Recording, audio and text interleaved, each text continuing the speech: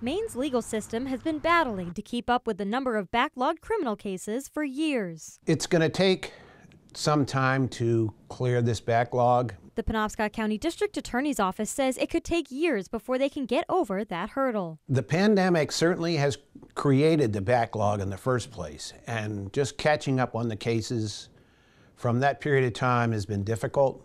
According to officials from Maine's judicial branch, as of July 31st, there are 821 adult criminal cases waiting for a lawyer to be assigned. Lawyers say this has left many low-income people who are either in jail or out on bail, waiting for days, weeks, or even months for an attorney and a court date. A criminal charge can throw someone's life into complete disarray, and without somebody to guide you and advocate for you, it makes it all that much more difficult.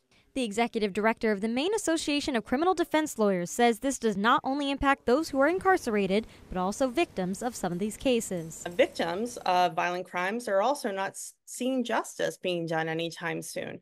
It delays everything, and everyone in the system is impacted.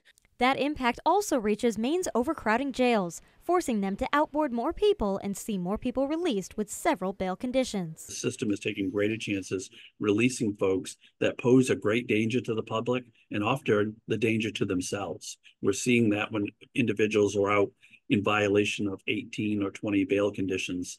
That's a problem. Attorneys also say it's not going to be solved by simply finding more lawyers. It's not about coverage of cases. It's about representing human beings in a way that's constitutionally effective. In Bangor, Grace Blanchard, ABC 7 and Fox 22 News.